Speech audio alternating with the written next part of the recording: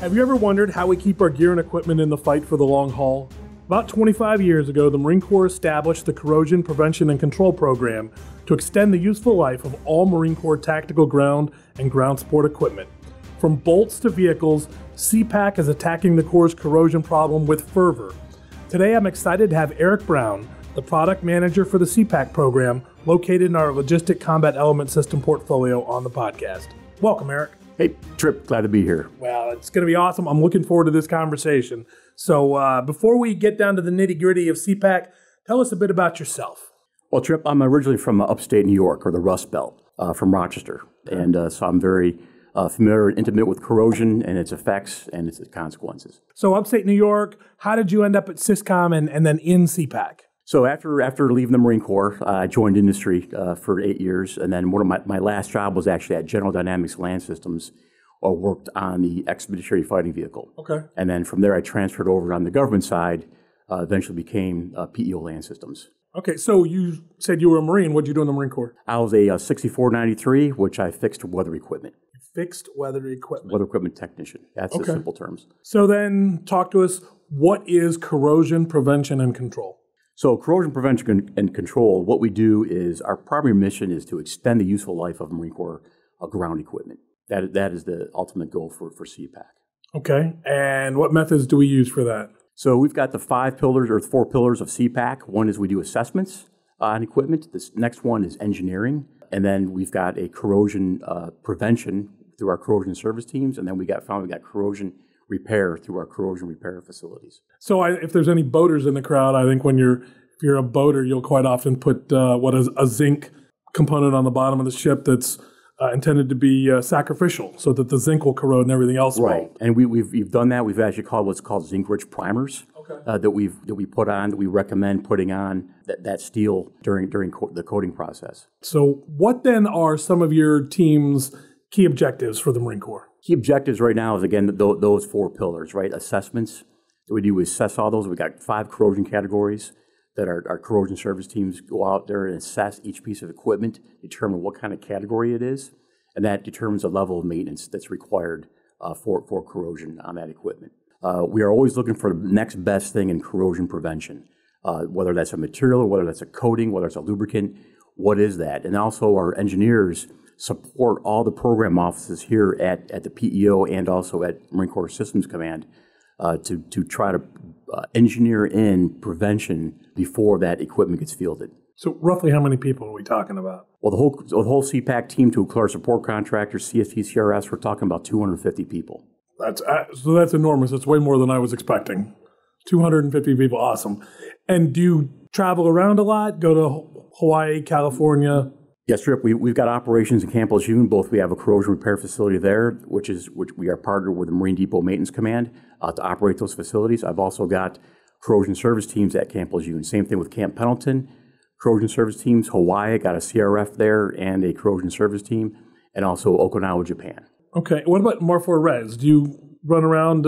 I've got a mobile team that does service Mar4 Res equipment. How does CPAC increase the Marine Corps' readiness and lethality? So we always struggle with that. We try to prevent corrosion. Again, we want to extend the useful life. But that also has a side effect as far as readiness. So when our corrosion service teams get out there and they service that equipment by putting corrosion preventive compounds of various types on the equipment, basically what that does is help keep that equipment ready to go, and also it reduces any kind of maintenance time. That if that vehicle needs some kind of a maintenance, you could actually take equipment on and off very easily instead of battling with corrosion, let's say rusted brake lines or other corroded pieces or breaking off bolts. You're not doing that. You're getting in to maintain it and you're getting out. Corrosion shouldn't be a factor. When I think of the other services, the Navy, of course, deals with the salt environment that we do. The Army, my impression is, doesn't think about it so much, but a lot of the equipment that we get comes from the Army. They're the PICA for a lot of things we buy. So have they done much in the way of corrosion prevention, or do we have to add that on when we get Army gear? The Army does not really pay attention close to corrosion as far as getting it in early in the engineering process than the Marine Corps does. The Marine Corps is actually, in my opinion, I may be biased, but we are the tip of the spear when it comes to ground equipment support. Okay. CPAC, what makes us unique is that we are a centrally managed program from Syscom, which helps us introduce and actually dictate policy and get new stuff out there that's spread across the Marine Corps versus the Army, which is more segregated and isolated in different topic areas for their equipment. Same thing with the Navy. Any climb replace. We use the phrase a lot. Obviously, a lot of times, as I just mentioned, the climb replace is going to involve salt water. Are there different corrosion considerations to take depending upon the Marine Corps' operational environment? Cold, warm, etc.? Yeah, you bet. The corrosion, obviously the Muse, we service equipment on the Muse before and after they go on a Muse deployment because they're exposed. A lot of that equipment, its life is on ship or out in the Pacific somewhere. Each service area, like Hawaii, Camp Pendleton, they've got different corrosion service intervals, right? Hawaii's got a 9-month service interval, and Camp Pendleton has a 12-month service interval, for example.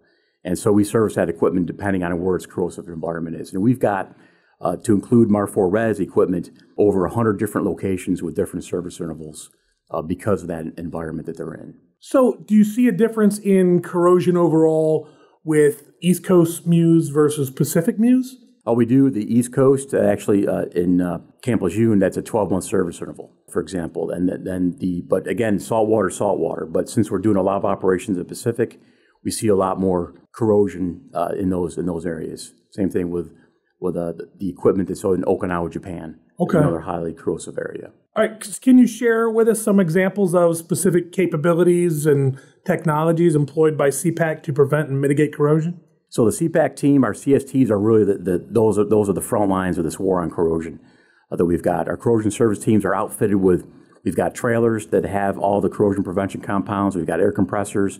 We've got tools to do small amounts of surface prep and touch up on some areas that need new coating repair.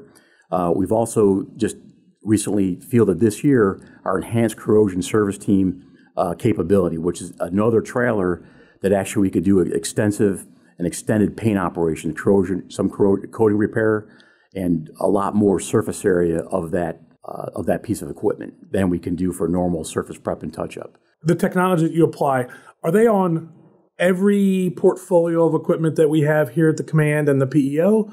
Or I can well imagine vehicles, for example, but what about radios, rifles, stuff like that? We don't do radios or rifles or electronics.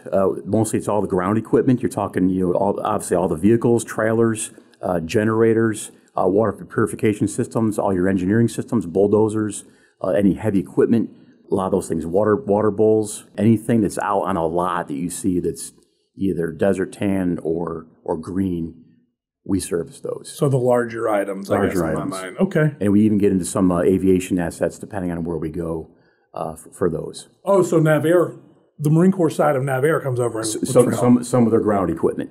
Oh, for their ground equipment. For the wing. Okay. Okay, cool. So what exactly are some of the challenges that are faced in maintaining corrosion prevention efforts? So right now our biggest challenge obviously is resources. I used to have 2 Mar4 Res teams, traveling teams that go around to service the Mar4 Res. Now we're down to 1. So obviously there's some of those service intervals may end up being like over 2 years, or they need and also TCOM. We're trying to get a lot into the training and education command equipment, servicing that equipment at the service interval that's required for those. That remains to be a challenge. And also here at the command, trying to get more awareness of corrosion. And what the CPAC program can do for all these other programs. We do have an engagement system going on. That was our big hit last year. We've increased those engagements of each of the programs to provide corrosion engineering services for that program.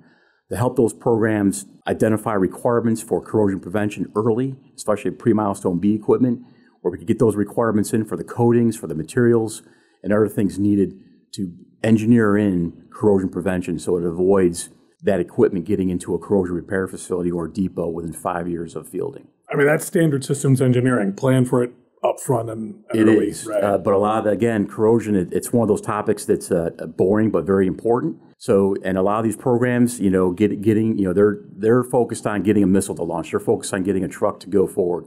Move, shoot, carry, communicate, carry, and protect. Those are the big functions they're worried about. Corrosion's kind of not on the skyline for them.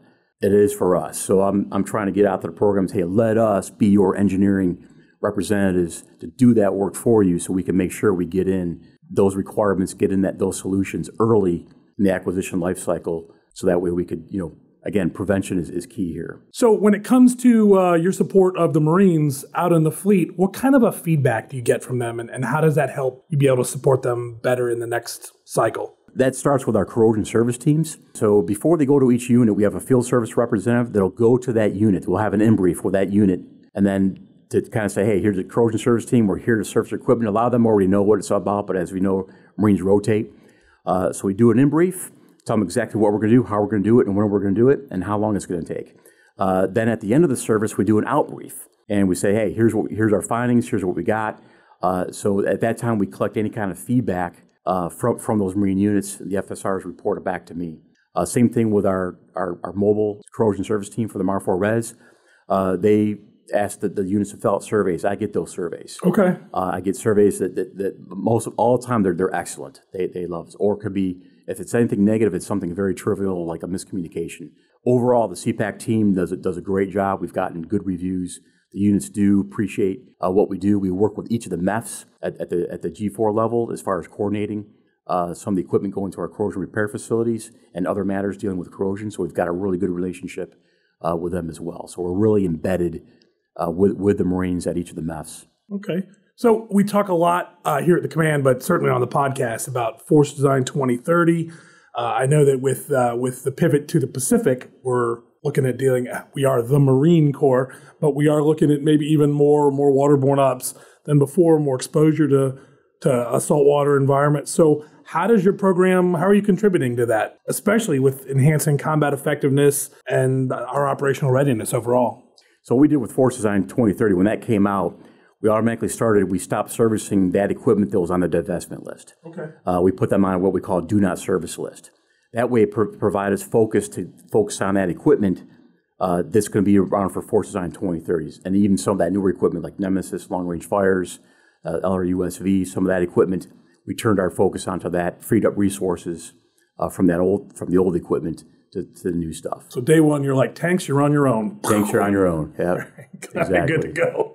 As you know, we're in a rapidly changing landscape of technology and operational requirements. With that in mind, how do you foresee CPAC evolving in the coming years? So one of the big benefits of CPAC is we service the equipment at the unit's lot. They love that. We bring our trailers, we got our logo. They see us, they're all in. They let us go do what you need to do, and we do a really good job of servicing that equipment. I want to try to do more at the unit's lot, especially the repair.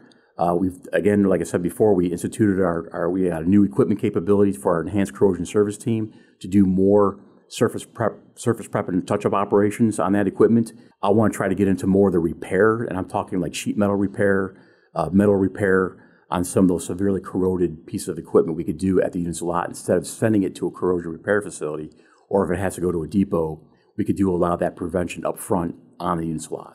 So as you know, I'm the command safety guy, so I need to ask, how do safety and corrosion interact? Again, what CPAC does and what is very helpful is we keep the equipment operational from a corrosion standpoint. So all those hinges that don't rust up, any of those brake lines that won't rust up, that has a side effect of improving safety. When the equipment is fully operational and it does what it's supposed to do, it could prevent even some of the smallest of mishaps. How does CPAC integrate with other sustainability and environmental initiatives within the Corps? So we're very conscious, the CPAC team is, of the environment. And we have tools, where we do surface prep and touch-up, or we're sanding or grinding on some equipment. We've got HEPA air filters that clean that air. And a lot of this stuff is due to local regulation as well. We also recently, last year, we instituted the stainless steel grit in our blast facility in Okinawa, Japan. We were dumping quite a bit of blast, garnet, stone media. It turns into hazmat. Every year that we're talking tons of hazmat disposal. Well, we reduced that disposal by switching over to stainless steel grit as a blast media. Okay. We reduced that hazmat by over 90%. So we're getting more life, even though the stainless steel may be more expensive, but we're getting a longer life out of that steel. It's more reusable. Reducing the hazmat disposal costs on that. And also it's got a lot of side effects as far as it doesn't create a lot of dust. That when blasted garnet, when it pulverizes, it breaks down into dust, where the stainless steel grit does not do that. So when we talk environmental and the safety side of CPAC, talk to me about hex chrome, because I know that in my world, We've been talking about phasing out hex chrome for years. So how are we doing with that? So with hex chrome, again, with CPAC policy and procedures, we're aware of the equipment that may have that because we won't touch that kind of equipment if it does have hex chrome or any kind of bad compounds or bad coatings on it that we shouldn't be servicing. Lead is another example. Okay. Sometimes we get requests for painting some of the trophy equipment that's out there that some of these units have, and we go out there and test. It's like, wait a minute, somebody painted this with a lead-based paint in the 50s or something. They painted with lead-based paint. So we can't touch that. That takes a little bit. That's a little bit more costly. It takes more precautions, and that's just something that CPAC just doesn't do. Again, our focus is on the operational forces servicing that equipment, but we do have contract capability to help a unit if they want to contract that out to another organization to do that kind of. How do you work with our sister services? We talked a little bit about the Navy earlier and the Army. Delve into that a little bit more. Air Force, Space Force, Coast Guard. Yeah, we're not up in outer space yet, but that could soon. That could be a goal. When the Marine Corps gets in outer space, maybe CPAC will be in outer space. But at this time, we're stuck to the ground and servicing ground equipment. As far as the Army and the Navy are concerned, yes, we do service their equipment. We've got a big relationship out in Okinawa, Japan, since we've got I believe the only operational corrosion repair facility at that location, and also an operational corrosion service team. We serviced Navy assets that are out there, and along with Army assets. We're working closely with those units to service their equipment. Is corrosion a problem in space? Corrosion is basically oxidation. There's no oxygen in space. Exactly. So, okay, all right. There could be other forms of corrosion, but yeah. All right. Well, that sounds like a geek side of the corrosion business that I'm not up on. We're not there yet. All right, soon. Hey, you could use that as your opportunity to get to Mars if they need a corrosion person on the exactly. I'll put that in the next POM cycle. Right. Okay. So what about our allies? Do we have interest from our allies? Are they ahead of us, behind us on this technology? Yeah, certainly. They come to us. So right now, we're in Okinawa, Japan. We have trained, our corrosion service teams have trained the Japanese self-defense ground forces out there at that location on corrosion prevention techniques and also some of our compounds and chemicals that we use. Also, we've got a rotational forces in Darwin, Australia. And we've been working with them as well, the Australians, on how to service and assess and repair in accordance with CPAC guidelines, the equipment out there. Okay. Europeans? Not yet. That I'm aware of. Not my time, but we're getting out there. Okay.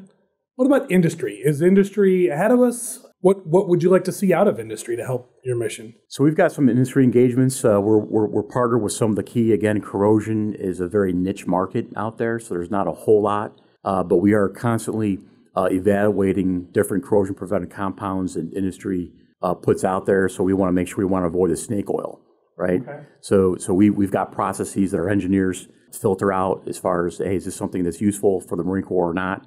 But we stay in touch with industry as far as what's the next best thing. And some of the stuff that, again, with our engineers and our industry partners, we try to really innovate, getting new tools out there. We've got some tools.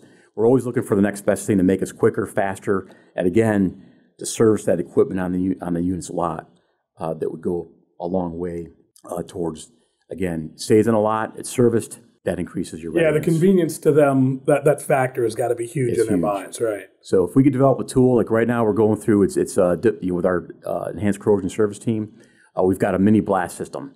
It's pretty big, it's bulky, it's heavy, and it really specializes in large flat surface areas, but we're trying to develop a tool, and we'll look at what industry has, what's commercial off the shelf, or what can we modify, and taking advantage with stuff here to command, like the additive manufacturing concepts. Like I've got partnership with them that, hey, if we come up with a tool, hey, because we're not talking large quantities. I've got maybe 10 teams that I may need to give this tool out to, and we'll buy it. So we'll make it to make us more efficient.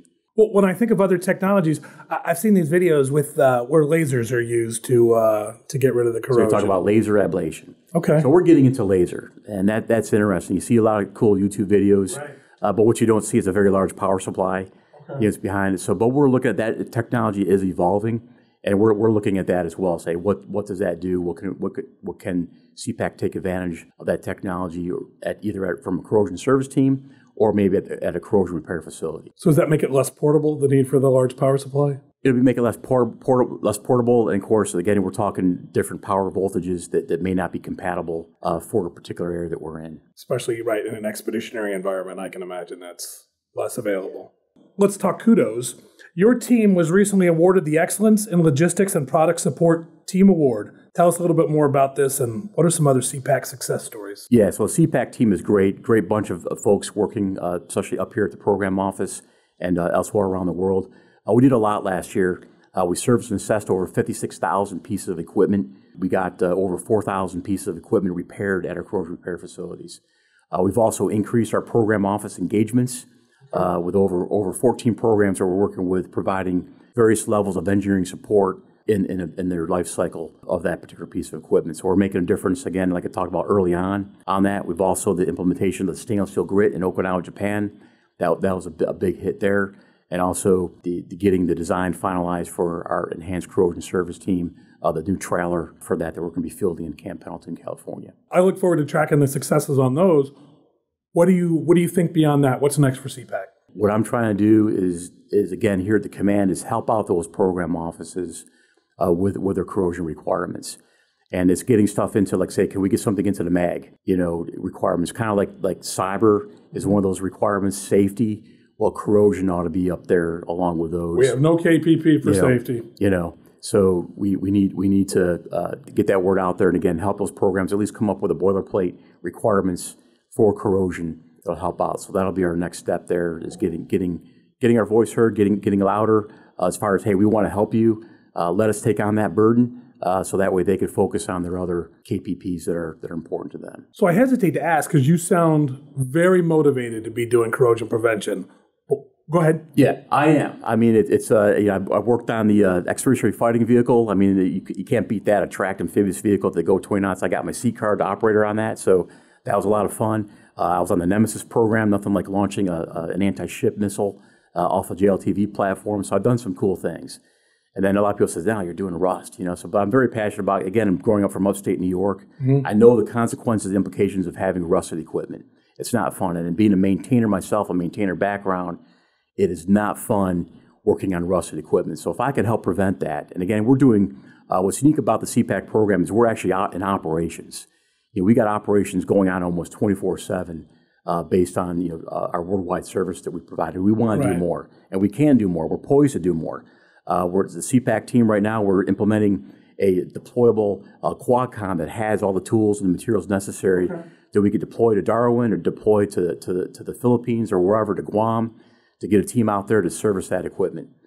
So that's again, CPAC program. It's wild and wonderful. It's a service rather than acquisitions of a product. Right. But we provide that service, and it is very rewarding when I get those results back from every in-brief and out-brief we do for every unit, every survey that we get back from the MAR4 Res team that gets out there saying, hey, thank you, CPAC, you're doing a great job. And that's what it's all about. Listening to you reminds me of the old commercial for, I won't name the company, but their tagline in the commercials was, we don't make a lot of the things that you use, but we make a lot of the things that you use even better. Exactly. And that sounds like what your CPAC is doing. That's CPAC. Corrosion, again, it's one of those things it's boring. Nobody wants to talk about. It's very important. You could pay me a little bit now, or you're going to be paying a whole lot more later. And a lot of these programs are seeing that suffrage now. So let us take care of that now for the programs, and that's the message out to all the program managers. CPAC is here for you. Let us take that engineering burden on, and guess what? It's not going to cost you a whole lot. If it gets into something that's really substantial, then there may be a little bit of a fee, but nothing compared to what you'll be paying later in those programs. Wow. Eric, hopefully a lot of the program managers and the logisticians are going to give you a holler after listening to this and say, come and help us. So exactly. Well, let me put it a little bit more in perspective for you. So DoD-wide, the annual cost for corrosion is over $16 billion. Okay, and the Marine Corps' part of that is for ground equipment is $454 million a year that they're having to pay for the consequences of corrosion. So we're trying to chip away at that cost. So if anybody out there in Marine Corps land or Marine Corps Systems Command land needs to track you guys down, do you have a handy email address or a website? We've got a website. We've got a CPAC email box. It's out there. We'll get that posted with the show notes, and so anybody that wants to contact you can hit up the website and the email address. Perfect. All right, so around here we've got this thing called the lightning round. We got 4 lightning round questions. Are you ready to field the lightning round questions? Let's do it. Eric, when you were a child, what did you want to be when you grew up? I've always wanted to be in the military. I went through different phases. I want to be an Army Ranger. I want to be a Navy SEAL. Force Recon, but I ended up in the Marine Corps because I want to be part of the best fighting force the nation's got. So that's where I ended up. Excellent answer. If you could have dinner with any historical figure, who would it be? King Tut. King Tut. That's a new answer on the show. So why King Tut? I'm just fascinated by the Egyptian history, and we don't know much about him, but it's like, hey, if you're casting gold like that, there's got to be some kind of importance. And going far back as you can, I'd love to hear about the world as it was back in those days, and maybe you could tell me how the pyramids were built or whatever. We'd have some interesting conversations on some things. When we were kids, him and all of his stuff were doing like road shows around the U.S. Yeah, I remember when that first came out. I was fascinated by seeing the stuff in National Geographic. Right, absolutely. And that's what the first thing came to mind. So do you have any tips for maintaining a work-life balance? Yeah, so that's a good question. That's hard to do, but my suggestion and what I try to do is find yourself an extreme hobby that you like to do that differs than pushing buttons on a keyboard every day. I like to weld and get into that mechanics, fix motorcycles, and do some of those things that get your mind off of, that can put your mind in neutral, and so to say, and do something radically different. Metal and fire. Nice. Metal and fire. Nice. What's a TV show, book, movie, or podcast that you'd recommend? So I just read a book, Neptune's Inferno, by James Hornfischer. Very relevant books about the naval battles of Guadalcanal, and very relevant to today's EABO concept in that book. So definitely a worthwhile read. It'll keep you on your toes if you never read about any kind of naval battles during that time. It's very, very interesting. All right. Well, Eric, again, I've really enjoyed our time talking today. Thanks for coming on the show. Thank you. Well, this concludes another episode of Equipping the Corps. I hope you've enjoyed our conversation today. If so, please take a couple minutes to leave us a review, subscribe, and tell your friends about us. Until next time, stay safe. This is Tripp Elliott, signing off.